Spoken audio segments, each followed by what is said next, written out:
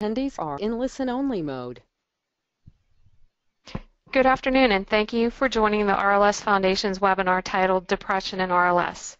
My name is Carla Diezenkowski, and I'm the Executive Director of the RLS Foundation. Before we begin, please be aware that all attendees will remain on mute during this hour.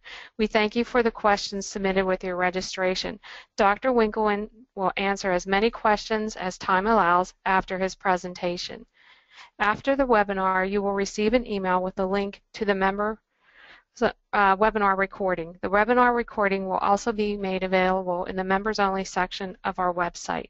If you are not a Foundation member and would like to review this and other recorded webinars, we invite you to become a member today by going to rls.org.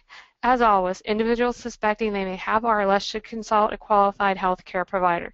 Information offered in this webinar is for informational purposes and should not be considered a substitute for the advice of a healthcare provider. Our speaker today is Dr. John Winkelman. Dr. Winkelman is Chief of Sleep Disorders Clinical Research Program, Department of Psychiatry at Mass Gen in Boston, Massachusetts. He received his PhD from Harvard University in psychobiology and his MD from Harvard Medical School. He finished a residency in psychiatry and fellowship in neurology, sleep disorders medicine at Massachusetts General Hospital. Dr. Winkelman has served as chair of several national organizations, the Nosology Committee and Movement Disorder section of the American Academy of Sleep and the American Academy of Neurology Guide Committee for the Treatment of RLS. Since 2000, Dr. Winkelman has served on the RLS Foundation's Medical Advisory Board, which is now known as the Scientific and Medical Advisory Board. Dr. Winkelman's research interests include sleep-related movement disorders, insomnia, and parasomnias. Dr. Winkelman is a leading expert in the field of RLS and has published several textbooks and authored over 100 articles in the field of sleep medicine. Dr. Winkelman, we thank you for sharing your time and expertise with us today. I now invite Dr. Winkelman to begin his presentation. Thank you very much, Carla. I hope everybody out there in RLS land can hear me. Please message someone if you can't, but I should be audible for everybody. I'm going to talk for roughly 25 minutes or so. And then I know Carla's received many questions, and I'll try to answer them as well as I can. So I start off today with a description of a patient that I saw a few years ago to give everybody a sense of a kind of a common presentation that I'll see in my sleep clinic. This was a 42-year-old man who described a 3-year history of leg restlessness in the evening associated with pulling feelings. That's how he described it, deep in his lower leg. Those were relieved by movement. They originally produced substantial difficulties with sleep onset and occasional awakenings from sleep. He was prescribed clonazepam for nightly use, which initially was beneficial for both the restlessness and the sleep disturbance. After a year, however, he needed to increase the dose to 1 milligram to maintain the same relief. He also reported at the time of his original appointment of dysthymia, which was a long-standing, kind of low-level mood disorder, for which he was treated with citalopram, also known as Celexa, roughly 2 years before I first saw him. The citalopram was associated with some initial worsening of his RLS. Over the first month, his RLS got worse. His medical history otherwise is unremarkable. He doesn't have any symptoms of other sleep disorders, including nothing suggesting obstructive sleep apnea. He does drink a bottle of wine with his wife 3 times a week. He came back into the office after that initial appointment, at the initial appointment, he said to me that even though he was taking the clonazepam 1 milligram and the citalopram, that his RLS had worsened again. He was having difficulty sleeping, and he was also having some problems with his mood as well, including loss of enthusiasm for work, kind of ruminations about the past and things that he had screwed up. He was describing loss of energy during the day and difficulties with concentration. He also said that since he began the clonazepam, he thinks that he was having some more difficulty with word finding, being unable to come up with the right word at the right time. So this is a kind of patient that I would see in my office not infrequently, somewhat different details, but this combination of restless leg syndrome and a mood disorder, either a major mood disorder, major depression, or a minor mood disorder like dysthymia. To give some background, depression symptoms are common in people both with neurological disorders, as you can see a list on the left, and those with sleep disorders, a list on the right. So it was not unexpected that people with restless leg syndrome, like other people with neurological or sleep disorders, would also have frequent symptoms of depression. This association had been recognized for quite a long time, let's say 150 years.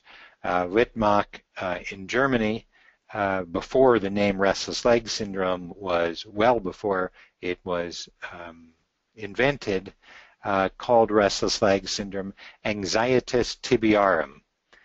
So I don't speak Latin that well, but this has to do with an anxiety feeling associated with the tibial area, which is the lateral or side parts of the lower leg.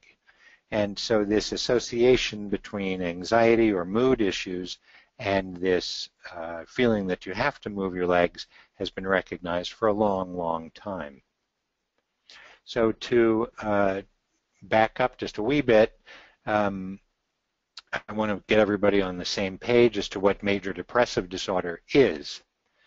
And commonly this was what people would call depression. In the DSM-5, the new Diagnostic and Statistical Manual put out by the American Psychiatric Association, these are the criteria required for a diagnosis. People have to have a depressed mood or loss of interest or pleasure in daily activities for at least 2 weeks. One of those things has to be present. They also have to have 5 of the following symptoms present nearly every day. That same depressed mood or irritability most of the day, a decreased interest or pleasure in most activities most of the day. Remember, one of those has to be present.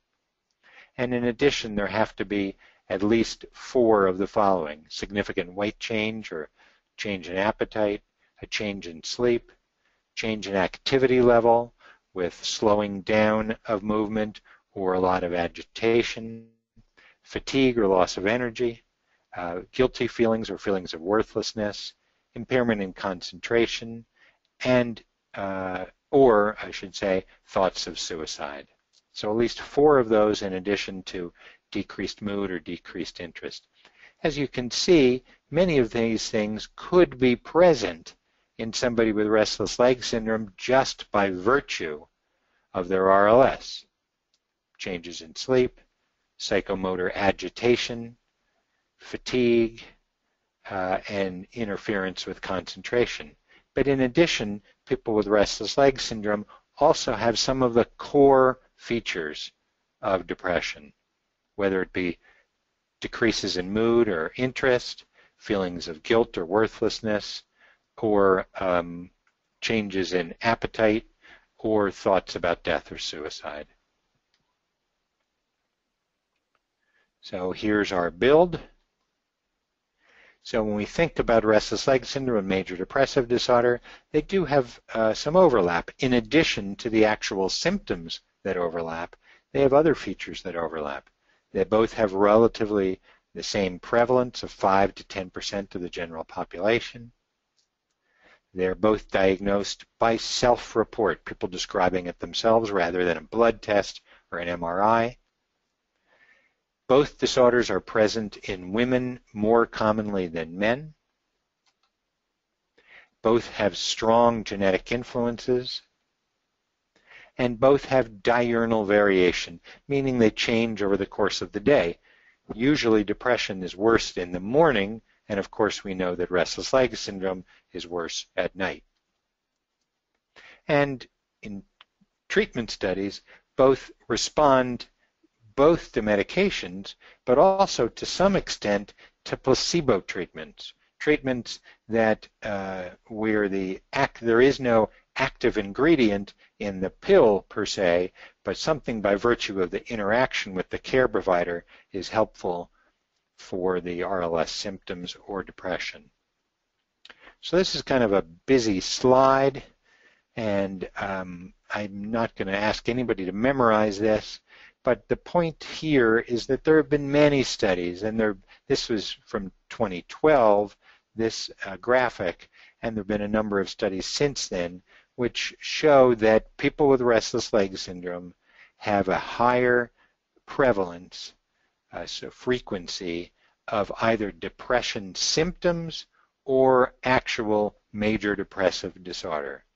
So that these two disorders really do go together, certainly not in everybody, but more commonly than in the general population.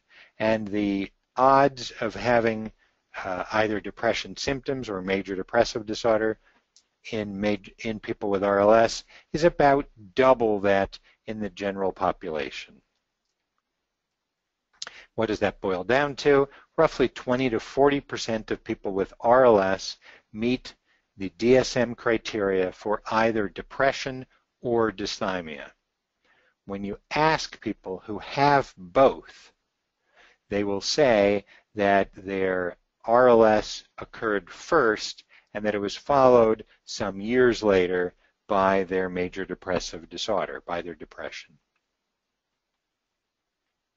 Here's just one study, just to give you an idea of the risk. This was a study from the Nurses' Health Study of, I can't remember, maybe 50,000 nurses who were asked at one time period whether they had depression, whether they had RLS, as well as a bunch of other medical conditions. And they looked at the people who had restless leg syndrome who did not have depression.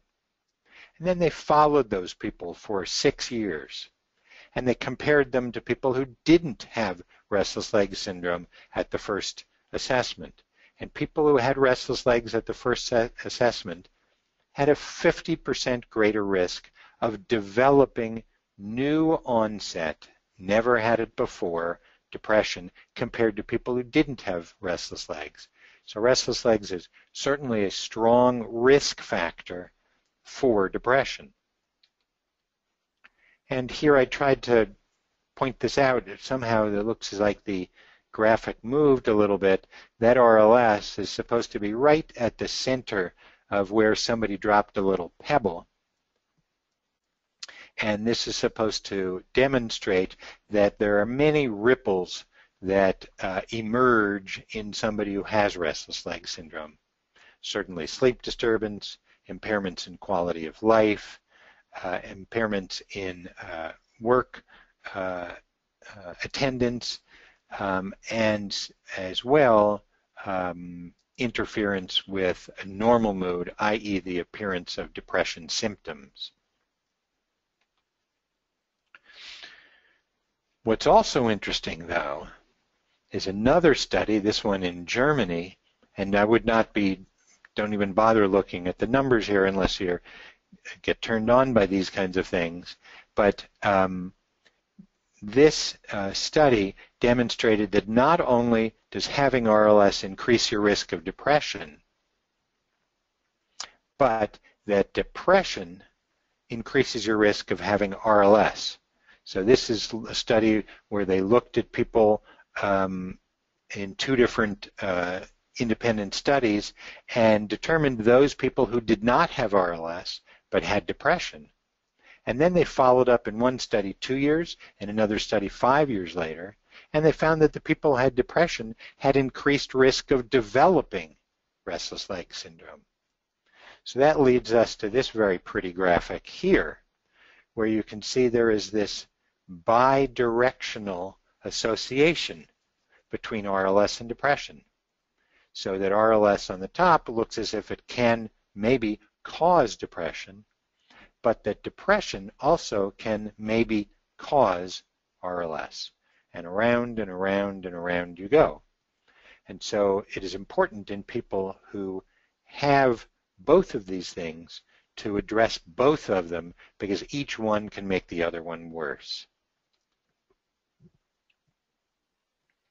A number of studies looking at the specific drugs ropinirole, known as Requip, pramipexole, known as Mirapex, and gabapentin, known as Horizon, have looked at people who had RLS, who were in their clinical trials, and had depression symptoms, and then were treated with each of these drugs. Each one of them is approved by the FDA for the treatment of RLS, but in the trial they looked at not only did how the RLS improved, but they looked at how the depression symptoms improved. And in each one of the studies, the RLS improved, but also the depression symptoms improved over the course of the 6 to 12 weeks in those trials. So the opposite kinds of question frequently arises. If I get treatment for my depression, will it worsen my restless leg syndrome, or will it improve my restless leg syndrome?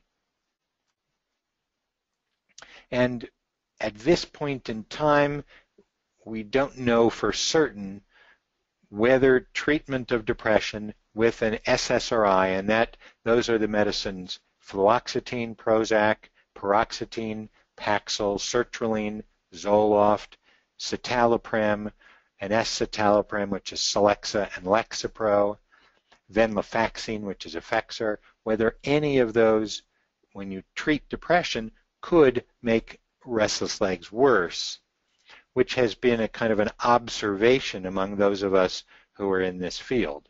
One large study done by automated phone interview suggested that this class of antidepressants actually was a risk factor for restless legs. But in another study, there was no data to support that conclusion. And so I think the jury is still out on this issue. Certainly treatment of depression is key in people who have depression, but which type of medication is optimal is another story, and it's still not clear whether SSRIs, those medicines that I mentioned, can worsen RLS. We do know quite clearly that those types of medicines do produce an increase in periodic leg movements of sleep. And I have no idea if anybody can see my cursor. I can't see them. Oh, there it is. So if you can see my cursor, that's great. If not, that's a bummer. But let's just look at the red bars here. And here are the number of periodic leg movements per hour of sleep in people not on an antidepressant. Here are the number of periodic leg movements in those on an antidepressant called bupropion or Wellbutrin, which is not a serotonergic antidepressant, but a dopamine norepinephrine antidepressant, no different than controls. But when you look at the two right sections, venlafaxine, which is a serotonergic antidepressant that also has noradrenergic properties, you can see the big increase compared to controls, and the same thing is true with the SSRIs, the Prozac, Paxil, Zoloft, Celexa, Lexapro family. So whether serotonergic antidepressants worsen RLS is not clear, but they certainly increase the number of leg movements during sleep.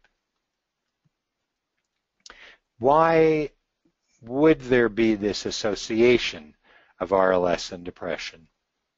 And I don't have any answers for you there. We have many hypotheses, but no clear answers. One primary hypothesis has to do with the possibility that RLS disturbs sleep, and that sleep disturbance over time leads to an increase in depression symptoms. This is something we certainly see in people with insomnia, where insomnia is a very clear risk factor for future major depression. Whether RLS follows the same course is not clear, but there is a suggestion from the literature that the sleep disturbance of RLS is what predisposes to future depression symptoms. So this may actually be my last slide, and then we can move to questions. And it's a complicated slide, so I'll spend a little bit of time discussing it. So this is a question where somebody with depression comes into the office, or let's say one of you has depression and also has RLS. The question is, what do you do? Do you treat the depression? Do you treat the RLS? Given that there's this bidirectional relationship, some people might feel, well, I'm going to treat the RLS because maybe the depression will go away. Or some people might say depression's really bad, so I'm going to treat the depression first and see what happens. And I think that we generally break this down. There's no data on this. This is just opinion of those of us in the field, but this is how we would think about it. In those people with mild depression, or otherwise known as dysthymia, we may treat the restless leg syndrome first. So if they've got mild depression, dysthymia, and RLS, treat the RLS first. As you may be aware, RLS treatments are effective rapidly, and then we can see if the depression persists. If it does not persist, if it goes away, that's great. You've killed two birds with one stone. I don't like the idea of killing birds at all, but I guess if we have to kill any birds, one stone is better than two for some reason. And so we've gotten rid of both problems with one treatment. However, if the depression persists, then we would want to think carefully about the type of antidepressant that we would use. In general, for people particularly with mild depression, I'm going to use bupropion because I'm going to try to avoid the serotonin-related antidepressants. I'm also going to try to do a careful evaluation of other causes of sleep problems, because as we've seen and as I've described, sleep problems in general can increase the likelihood that somebody develops depression and can increase the likelihood that our treatments for depression will not be effective. So I'm going to, in these people with mild depression, I'm going to treat the RLS first. If the depression goes away, great. If not, if it persists, then I'm going to generally add bupropion. I'm also going to make sure that people are spending enough time in bed and that they don't have other reasons for sleep disturbance, whether those be obstructive sleep apnea, poor sleep habits like irregular bedtimes and wake times, using excess alcohol or caffeine, or have other problems that might predispose to sleep disturbance. On the other hand, if people have severe depression, which is commonly associated with suicidality and significant loss in function, I'm going to treat both of the problems simultaneously. I'm not going to treat the RLS and wait to see if the depression improves, because severe depression is a big deal. It's associated with significant problems in many spheres of life, and is also, as I'm sure you're aware, a risk for suicide. So severe depression is a fatal illness in some cases, and so I'm going to aggressively treat the depression, but I'm also going to simultaneously treat the restless leg syndrome. So as promised, This has been about 25 minutes, and I'm going to let Carla come back onto the line and go with some of the questions that you've sent her. Great. Thank you, Dr. Winkelman. Great presentation. I'm going to start the questions, and some will be a little bit of a reteach because I've noticed we've had people add on during the presentation, so that way they can get the information as well. Question 1, what are the treatment options for RLS, and does depression cause it to appear? Mine is intermittent, like my RLS. Okay, so treatment options for RLS was not really the topic of today's talk, but I think is a very, very important question. And I think it's probably different for people who have intermittent symptoms for those who have mostly nightly symptoms. So there are some people who only have restless legs when they're in particular situations. So long plane rides, long car rides, when they're at a movie or theater or symphony, or maybe getting a massage or acupuncture or their hair done, basically where they have to be immobile for relatively long periods of time. People with intermittent symptoms, I usually recommend use of a dopamine type drug because it's only going to be used irregularly, and the complications of dopamine type drugs are not thought to appear with irregular use, meaning only occasional use of dopamine drugs, whether that's levodopa or whether it's ropinirole or pramipexole. They generally work fairly quickly, and if you take them in advance because you know the situation's problematic for you, you can prevent the symptoms. Now, for people with frequent RLS symptoms, so let's say at least 4 times a week associated with moderate distress, it's a little bit more complicated answer. Traditionally, we have used one of the dopaminergic drugs, whether those are the ropinirole or pramipexole or the newer patch rotigotine, or the other approved RLS medicine, gabapentin, anacarbol or Horizont. I think that many of us in the field are probably at this point in time somewhat reluctant to start with a dopaminergic drug, one of the dopamine drugs, and would rather use a non-dopamine drug in somebody who we think is going to be using this every day for long periods of time, meaning for 5, 10, 20, 40 years, because the complications of the dopamine drugs are significant, in particular a worsening of RLS known as augmentation. I hope I answered that, Carla. If not, let me know which part I didn't. Okay, I think you got it. What can I do to stop the RLS symptoms? I'm getting really depressed and anxious.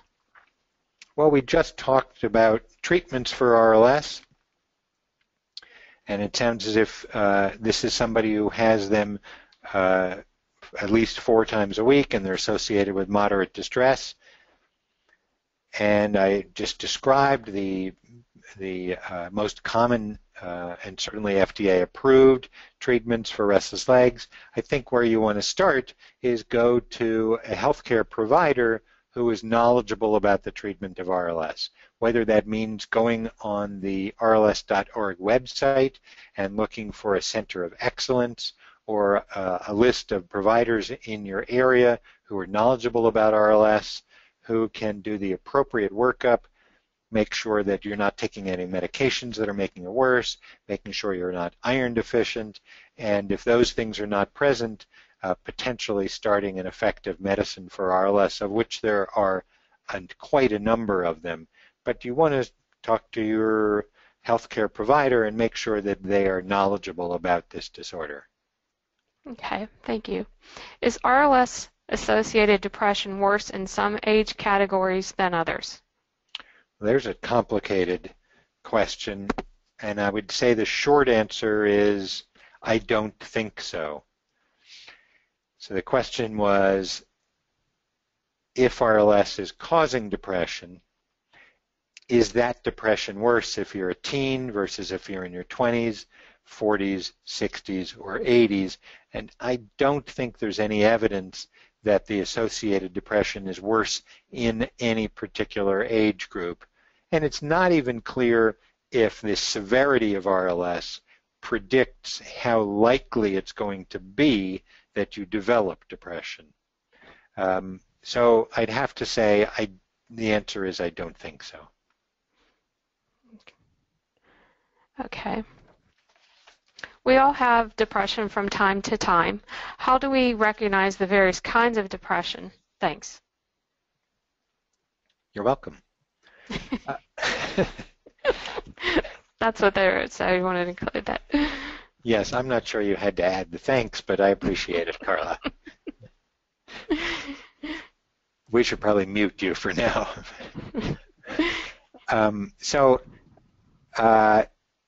Gosh, all of that, and I forget what the question was. Okay, you're having a good time with me. I'll read it again. We all have depression from time to time. Okay, I got it. Recognize the various kinds of depression.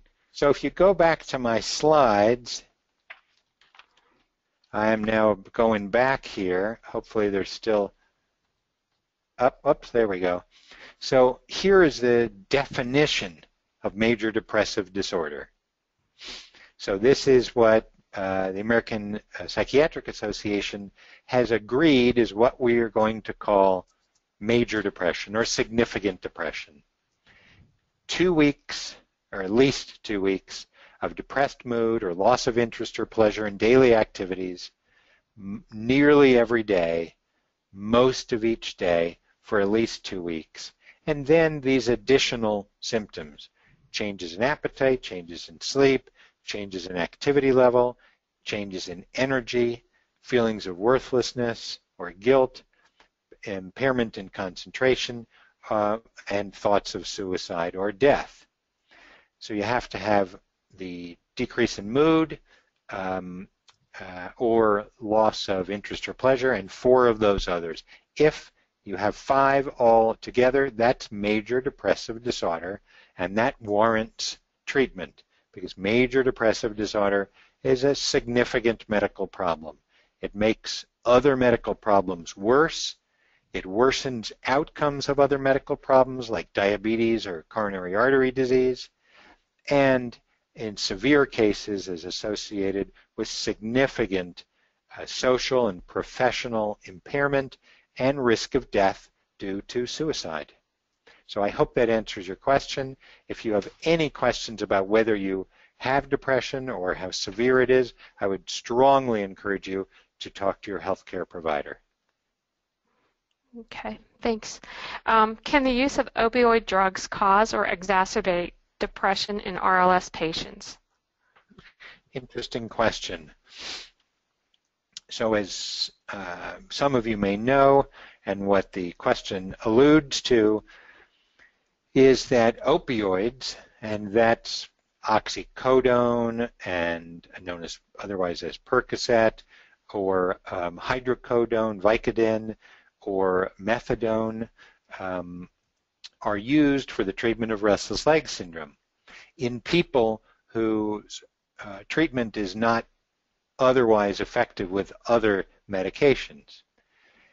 And so the question that is being asked is whether those opioid medicines can make depression worse. And I use a fair amount of opioids in my practice in people with RLS because I see people with very severe RLS. And I have to say, in general, mood improves with the use of opioids, not because people are getting a buzz or getting high from the opioids. In fact, people say they don't even notice any of that euphoric quality from the medication because we're using low doses. But because they're so miserable because their RLS is so out of control that when it gets under control with the opioid that they feel so much better. However, I think that there is a risk, and what it is I can't tell you. Maybe 10% of people, maybe less, who take an opioid can have a worsening of mood due to the opioid medication. Let's call it kind of like a side effect, an unusual side effect, but one that can happen. And if that occurs, I tell the patient that they should stop the opioid medicine so that their mood can return to normal, and we can try another approach to treating their RLS. Okay. Is there anything beyond conventional treatment for both RLS and depression that will help improve both conditions? Well, there are unconventional treatments for every disorder that exists. So absolutely there are unconventional treatments. And the problem with unconventional treatments is they're unconventional generally because they haven't been tested. And so therefore your use of the unconventional treatments is based upon your comfort level with treatments that haven't been tested in a systematic way. If you're somebody who feels comfortable with that, then I think you can feel comfortable generally with using unconventional treatments. If you're not, and you like to see that it's been tested in a lot of people, then these unconventional treatments may not be for you. Now let me be specific. For restless leg syndrome, I would say unconventional treatments, there's a broad range from the completely wacky to the a little bit more reasonable. Most of them are not associated with significant risk, dangers. The only danger is, for many of them, is that they won't work and you're just going to waste time. But I've heard things like people putting a bar of soap under their mattress, people putting magnets under their mattress. I would consider those kind of in the wacky area. Then less unconventional treatments, but less wacky, might include acupuncture. Some kinds of exercise therapy, in fact, have been shown to be effective for RLS, so they're, I think, probably somewhat more conventional. Particularly, exercise has been shown to be effective in people with RLS who have renal failure. Whether that works as well for people without renal failure is not clear. We did a study recently using a TENS device, transcutaneous electric nerve stimulation, so low levels of electricity that are administered in the lower leg where the RLS is, to see if we could activate the nerves there and reduce the RLS sensations. So we use this Sensus device, and in 9 of the 9 people we looked at, 6 got some benefit, but remember, there's strong placebo effects in RLS, so you have to take that with a big grain of salt. Other unconventional treatments, there's a couple of studies looking at near infrared light to see whether that is helpful. I'm trying to think of other things. There are magnesium treatments have been used. There's also some studies with vitamin C, selenium, trying to think of other food, nutritional supplements. None are coming to me right now. That is, sorry if I can say one that we hear a lot at the offices about, Sertami on the internet. You can get it on Amazon.com. It's basically, it has valerian root in it, magnesium, calcium, vitamin E, a few of those things. So a lot of people ask us about that. Yeah, and I say to people, give those things a shot. I think in general they're not going to produce side effects. Valerian, if you take too much of it, is unsafe, so you do need to be careful with valerian. But and these combo treatments that you get over Amazon, there's not anything. They don't have to. They can basically make claims without any evidence, which I think is unfortunate. There's also the Relaxis device that you'll see promoted on the internet, which is kind of a magic fingers kind of thing, a vibrating pad that you put underneath your legs. There was one study of that for restless legs. It actually was shown not to work for restless legs, although it did reduce the insomnia associated with restless legs in those trials. So there are also a variety of unconventional treatments for depression. Some of them are becoming more conventional, like transcutaneous magnetic stimulation. So this is a magnet that is put up next to the temple area and puts magnetic stimulation into the brain, produces a small amount of current that goes into the brain. You don't even really feel it. And that is approved for the treatment of depression. So there are a lot of unconventional treatments, a lot of conventional treatment, or less conventional treatments. And which one of those you use, as I said, depends on your comfort level. I would certainly talk to your healthcare provider before doing anything that's too unusual and get their advice. Can I ask you one question? This came up today at the office. Was spinal cord stimulation for the treatment of RLS? Are there any studies on that? There are a couple of studies of spinal cord stimulation. One of them is transcutaneous, and I'd have to say the jury is still out on that. And I think just like a lot of these other studies, we need more data to see whether that is effective or not. Okay. Next question. Are people diagnosed with depression and RLS more likely to get dementia and Alzheimer's than the rest of the population? No. Okay.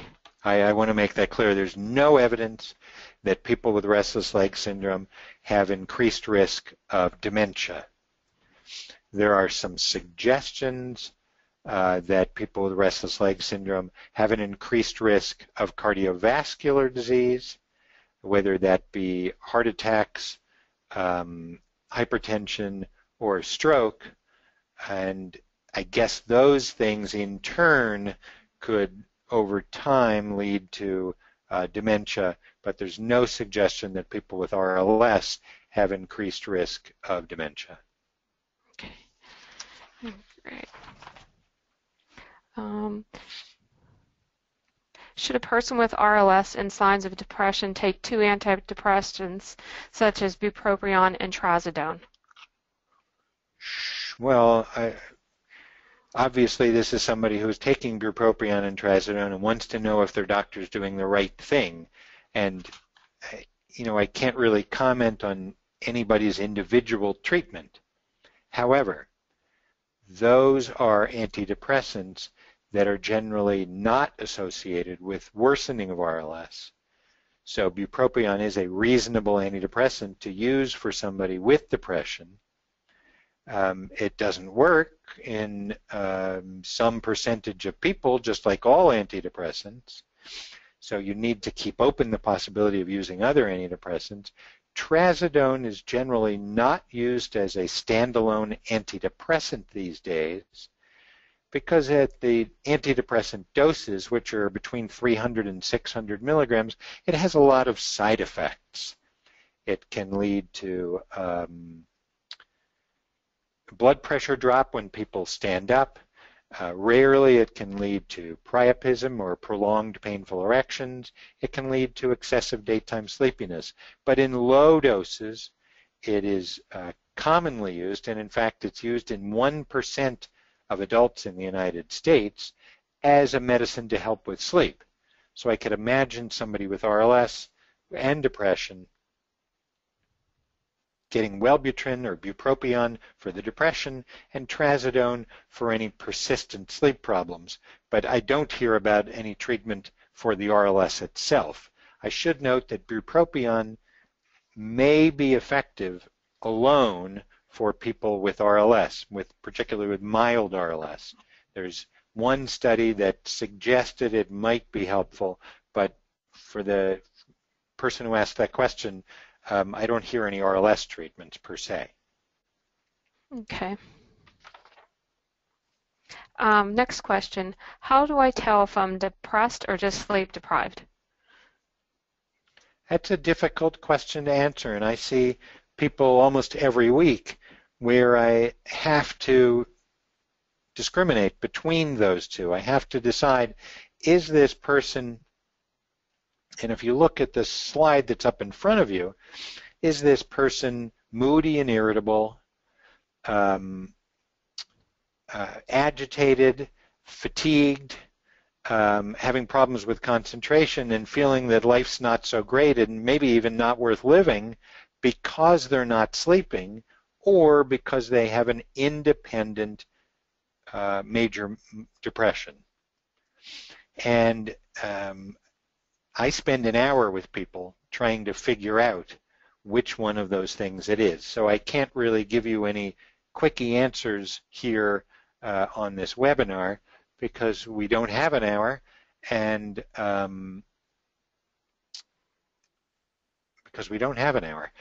so it's a difficult question.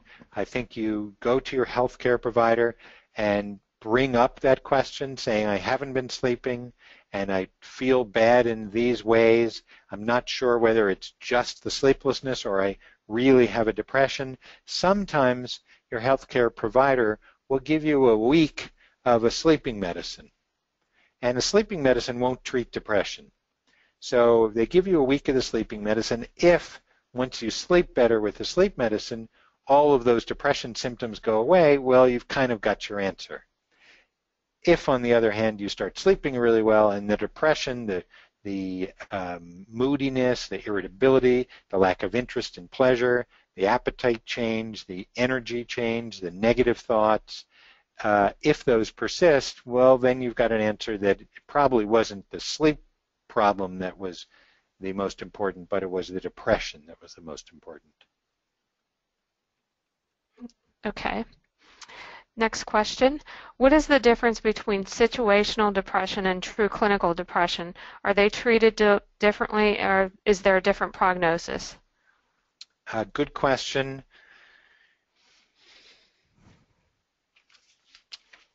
And I think this depends upon the person. There's many reasons to be depressed. People could have lost a loved one, lost a job, had a significant medical problem or scare, and in those contexts could have had a lot of these symptoms that I list here on the screen. And those would be completely natural feelings and physical symptoms to have as a response.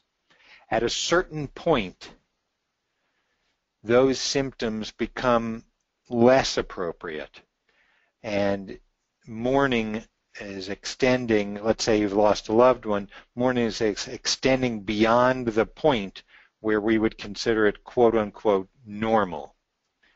And how long that is, I think, is not absolutely clear. I think the DSM has a time cutoff, although to be perfectly honest, I don't know what it is. But I think it's something to, again, discuss with your healthcare provider. Say, look, I lost my husband or my parent or my kid or my sibling a year ago, and I still have all of these depression symptoms, and I just haven't snapped back to being my old self. And I think you have a conversation with the healthcare provider as to whether it's appropriate for you to get some treatment for the mood disorder, whether it be psychotherapy treatment or whether it be medication treatment.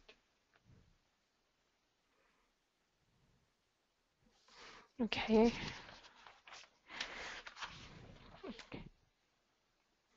See, I'm going to go back and get some other questions for you. Okay.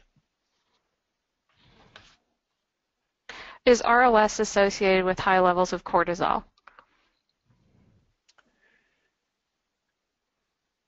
I don't think so.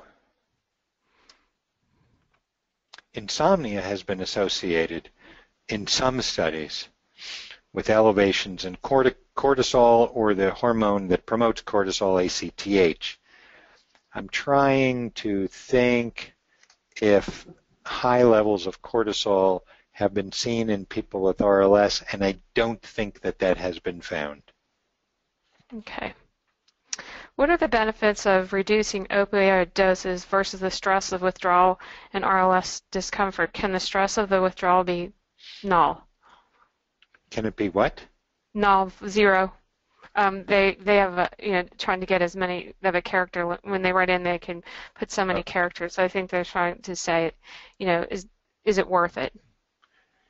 So this is an important question throughout RLS treatment. You're being treated with whatever medication it is. It's ropinirole, it's pramipexole, it's methadone, it's gabapentin and acarbol, it's pregabalin, it's gabapentin. You're getting treatment for your RLS, and things are going pretty well. Maybe you've got some side effects, whatever they might be, of one of the medicines or the other, but maybe not. And maybe you're trying to figure out whether you can do with a lower dose, or you're trying to figure out, gosh, do I still have RLS? And so people will think about tapering down on their medicine, or potentially even tapering off their medicine. And if this is something that people decide they're interested in, I absolutely support it, because we always want to try to use the lowest effective dose. And if people are having side effects, it's possible that there might be a dose that's lower and still works, or it's always a possibility that their RLS has gone away. In people with who had more severe RLS before treatment, that's generally unlikely. But in people with mild RLS before treatment, I think that that is possible.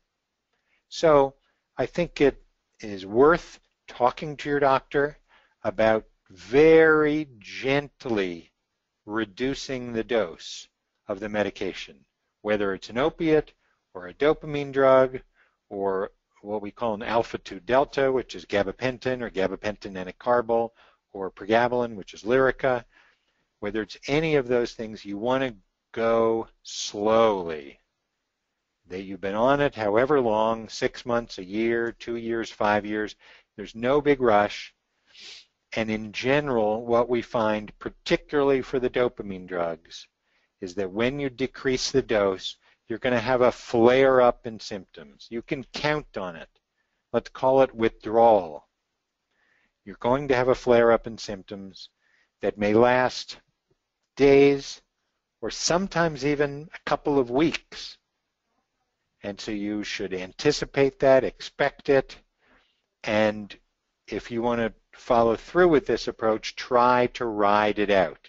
If after a couple of weeks the symptoms are not going away, then I think you may need to reassess whether tapering is reasonable. But you want to go very, very slowly when you go down, especially on the dopamine drugs. And I'm talking about 10% of your, however much you're taking, every 2 to 4 weeks. So that it could take months to get down or off of the medication. But the slower you go, in my experience, the more successful you'll be. Okay. Another question we have is, I'd like to know how to treat RLS and anxiety disorders together. Do you treat them the same as you do depression? Good question. In general, many of the anxiety disorder treatments are the same as the depression treatments. And I want to make clear something that I think I neglected before, is that psychotherapy treatments, talking treatments, can be very effective for both depression and anxiety disorders. And I didn't mention that in my slides. I really kind of stuck to medication approaches, and that was an omission on my part.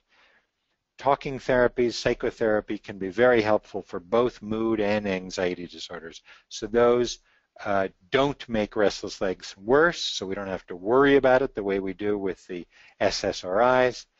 And the same thing for anxiety disorders.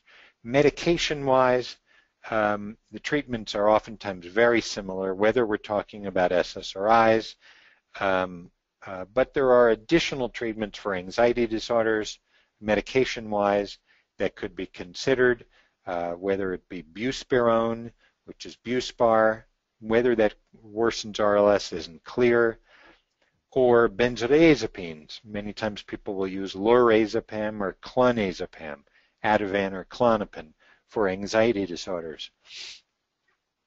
And those do not worsen RLS.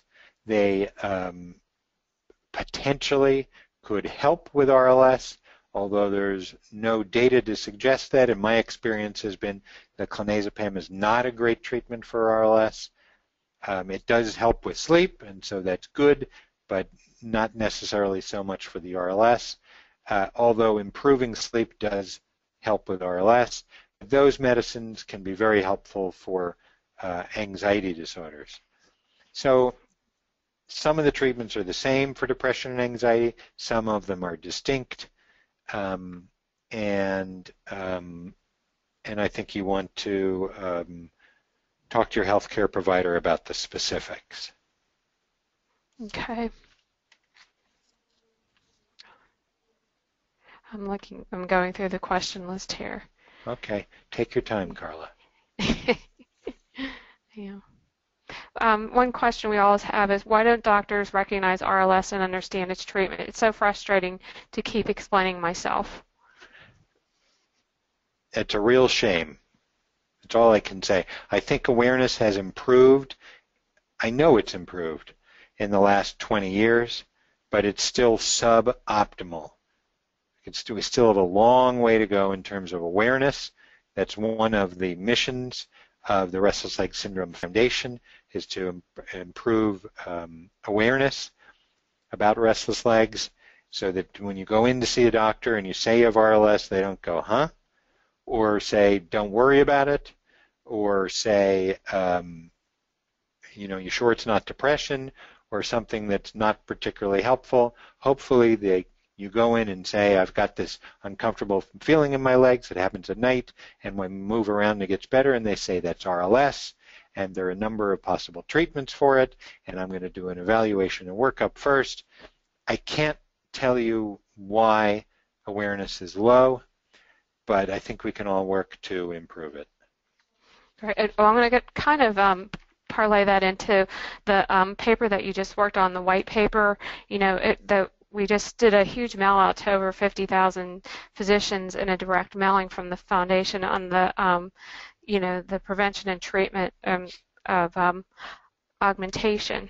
So if you'd like to talk a little bit about that and where we are with it. Well, I think that this is a valuable paper because we have made progress on awareness of RLS. So more RLS is getting treated. Unfortunately, and that's good, but unfortunately some of the treatments, and in particular the dopamine treatments, can over time, in some people, probably not everybody, but let's say 50% of people, over time, their RLS will get worse with RLS treatment, with the dopamine drugs. That's pramipexole, rapinirole, rotigotine, or levodopa. That's Requip, Mirapex, Nupro, or Sinemet. And so we felt that it was important, now that we've improved awareness of RLS, to improve awareness of this complication of treatment of RLS. And I'm not going to go into great detail. I'm sure that Carla can give people access to the white paper, which is meant for physicians, but is in relatively plain English. And it was an effort to increase awareness about this allow people to identify when augmentation was happening, try to help doctors avoid the appearance of augmentation by choosing an appropriate medication for first-line treatment. And then finally, if they have somebody, one of their patients, who has augmentation, worsening of RLS due to drug treatment, to give them some guidance on what approaches they should use to try to reverse that worsening and get people back to where they were before they started the RLS treatment that made things worse. Carla, you can get people access to the white paper? We sure can. If you email us at info@rls.org or carla@rls.org, and that's Carla with a K, we can provide you the link to that paper. Yep. Or you and if you attended the you're a local support group leader, we had that paper in that we just did a whole toolkit for RLS support group leaders, which you reviewed for us, Dr. Winkelman, and sent that out along with some supporting materials. So if you're in, I would check your local area to see if there's a support group meeting going on, and you can see it there and see the presentation. Cool. Great. That's great. Great. Well, yep, so we're happy to provide for you. We also have handouts, whatever, you know, if you're having any sort of issue, always touch base with us. We have the information that you need to support your quest, you know, with your physician to get things straight, you know, and are thankful to our members of our scientific and medical advisory board that help us to write and review all of these papers and information that is available to members. Very good. All right, well, I want to thank you for your presentation and for answering so many questions. This was very helpful, and again, if we can provide you with any information, please contact us here at the Foundation. Thank you very much, Carla. I hope everyone has a wonderful, restful weekend. All right, thank you. Bye-bye.